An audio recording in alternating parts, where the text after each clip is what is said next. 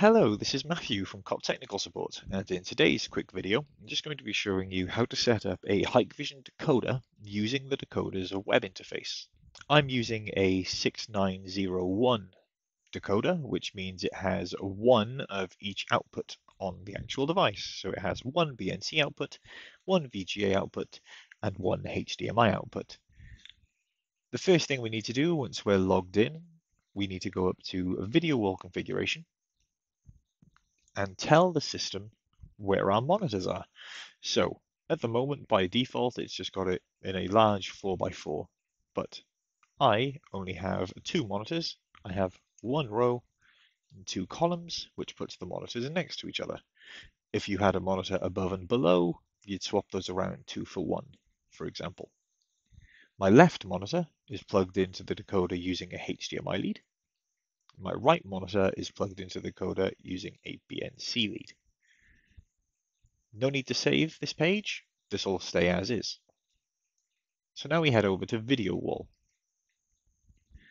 At the moment, we've got no sources here on the left-hand side.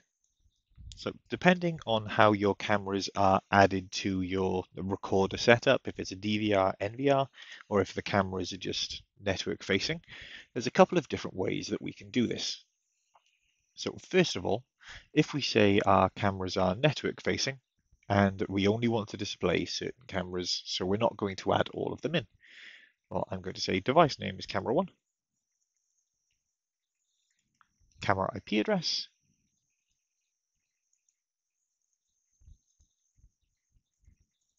port, username and password. We want to grab the mainstream of the camera. Now, if your recorder has stream encryption turned on, or if your camera has encryption turned on, you need to hit the encrypt stream toggle and enter your encryption key. Mine doesn't, so no need.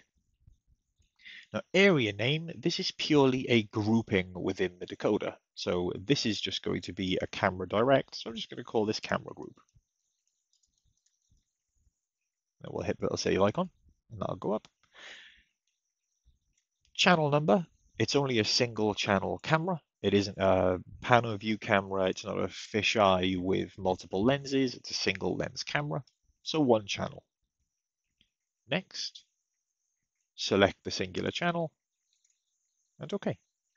We can see now that on the left-hand side below camera group, our area name, we have our camera. What I'm going to do as well is I'm going to add my second camera. So same story, camera 2, new IP address. And we fill out the rest of the details as required.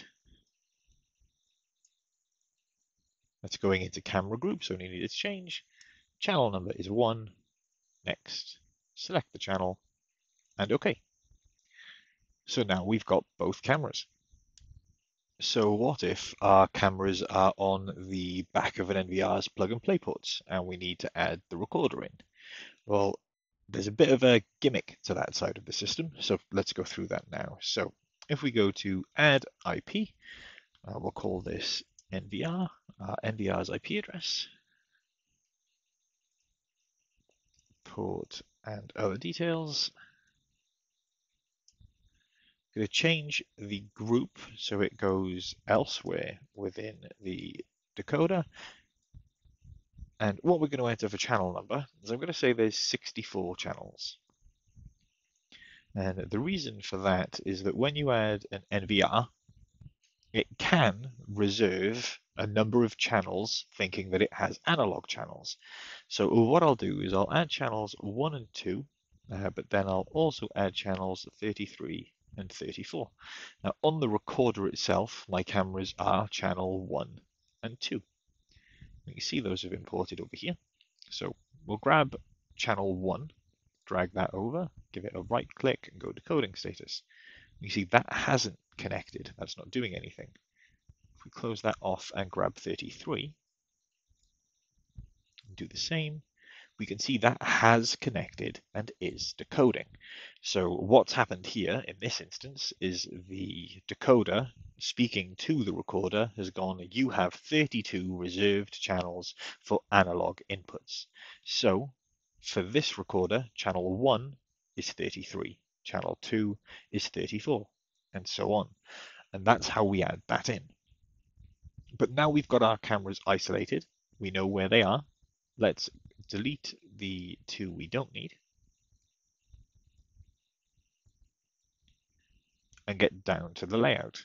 So my HDMI monitor, the one on the left, I want to display both cameras. So I can't change the screen split yet. There has to be a camera already in the image. So we're going to go camera 1, drop it in, left click the image so it gets highlighted in that red border, and then we can change the screen split. So I can put camera 1 and camera 2 in. Then my BNC output, I only want to display camera 2. So again, I can grab from the other group if I wanted to. This could be any camera across the system, and we drop that in. Now, obviously, if we had more cameras, we could add them further. We could increase the screen splits. The 6901 supports up to a 16-way split, but we can't set it at the moment because we've already got 2 there. So this one supports 16 in total. But that's it in a nutshell. Thank you very much for watching today.